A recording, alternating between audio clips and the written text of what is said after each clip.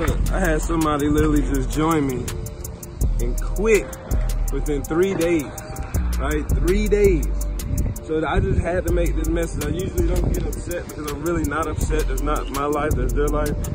But I'm upset to hold this in, right? So I just want to tell you, everybody out there in the internet world who has ever quit on something, right? You gotta quit making excuses. If you're gonna quit anything, quit making excuses.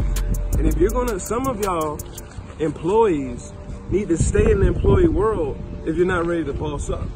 Like, we've all invested our lives before. We've all went broke chasing our dreams. We've all done this. And if this is your first time, here's my advice to you.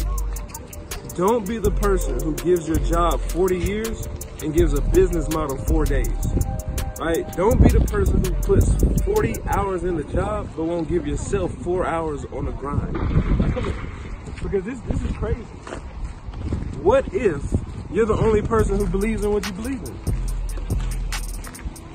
What if?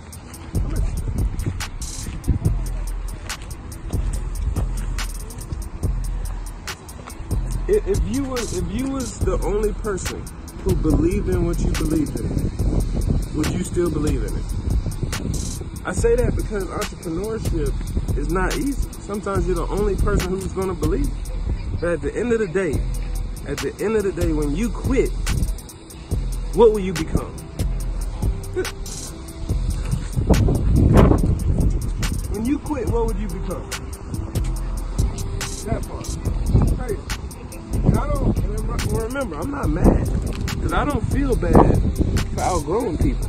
You shouldn't either. So if you're a person on this, at the other end of this, and you're saying, I'm not a quitter, I don't quit nothing. Well, me and you need to link.